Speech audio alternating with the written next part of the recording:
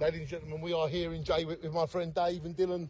And Dave, wouldn't you say that the sea is higher than it normally is? Definitely.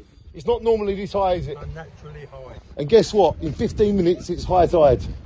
Oh, right. So I'm just checking that it won't flood and everyone's going to be okay.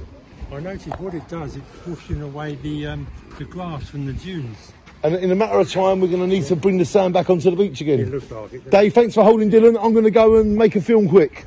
Shine on, Dave. We love Dave.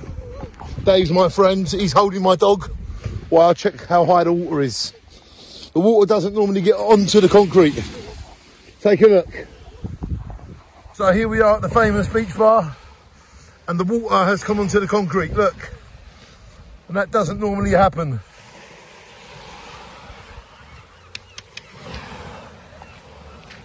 Yeah, the water doesn't normally come up this high.